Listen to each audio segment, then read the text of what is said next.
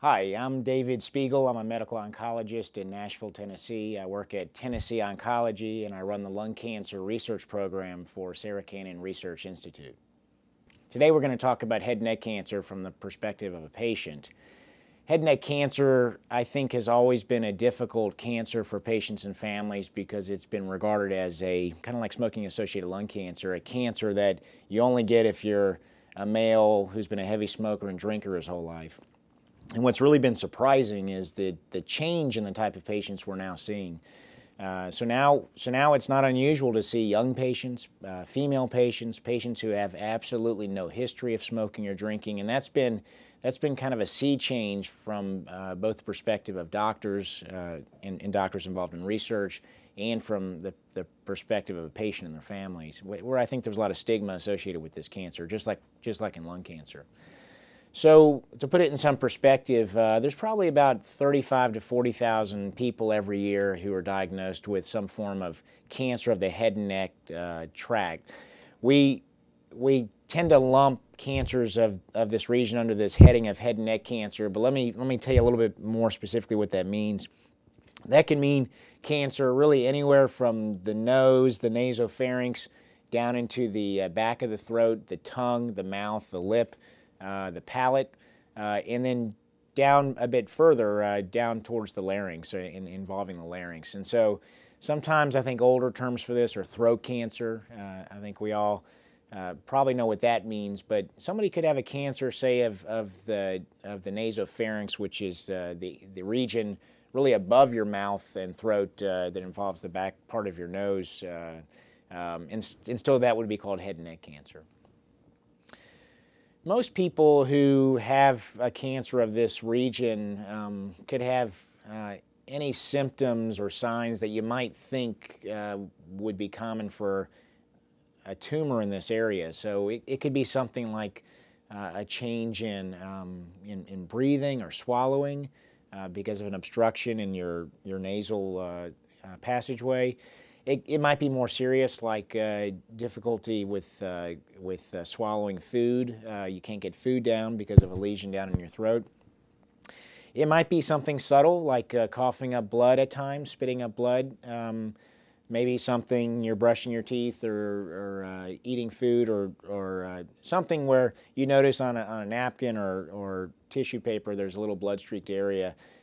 Sometimes you might think that is just from a sore throat or a cold, but it could be an early sign of a malignancy.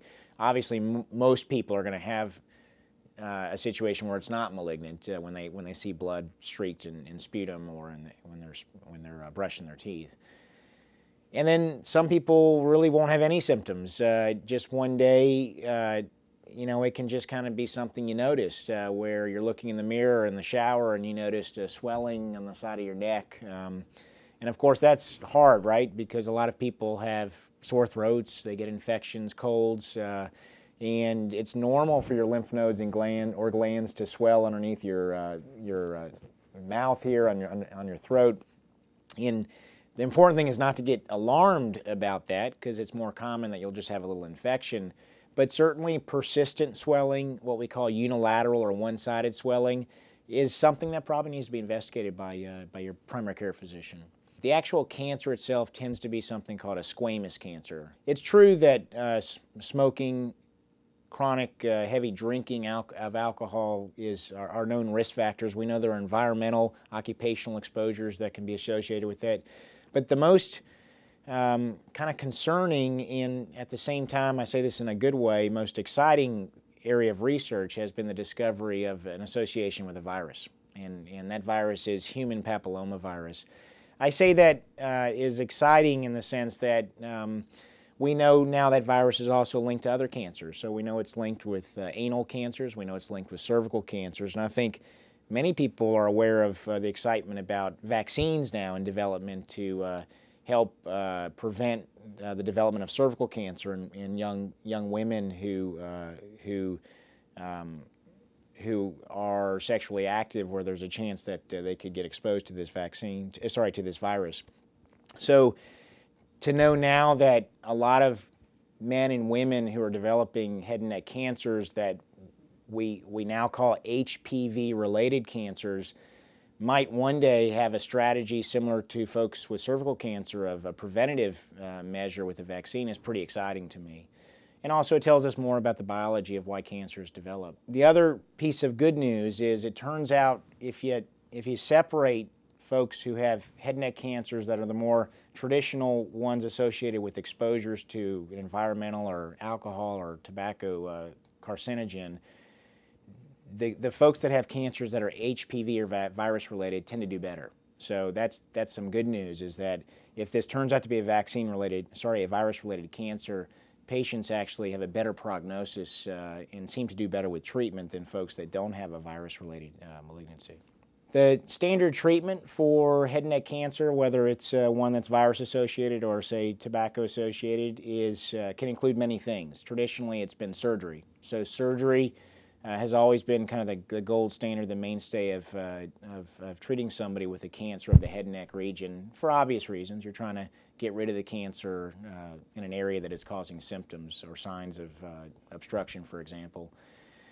And I should say surgeon means an ear, nose, and throat ENT doctor that's trained in head and neck surgery, but actually treating cancer in terms of what are very complicated, really modern operations, I think require that a patient be at a center or with a group of surgeons who are very skilled and know how to do that. So they see a lot of it. And I think there are ear, nose, and throat physicians in the community that do that, but you want to be careful about making sure that this physician has some experience there and is comfortable with managing those really complicated operations. The other way we treat folks with head and neck cancer besides surgery can include things like chemotherapy and radiation. In fact, the success rate with chemotherapy and radiation has been so high, now there's some questions about whether surgery plays a role. And that's been such a nice story for the field of oncology, that using chemotherapy and radiation, which I know scares a lot of folks to hear those terms, actually can lead to as good of an outcome for many patients, and often without some of the disfigurement that comes with surgery. So that's been a real nice story in the treatment of head and neck cancer. And many patients can be cured with head and neck cancer, whether we're talking about surgery or surgery and chemotherapy and radiation or chemotherapy and radiation. But going into it, even for patients with kind of what we call locally advanced cancers, folks can be cured, and I think that's been such a nice story as our treatments have gotten better.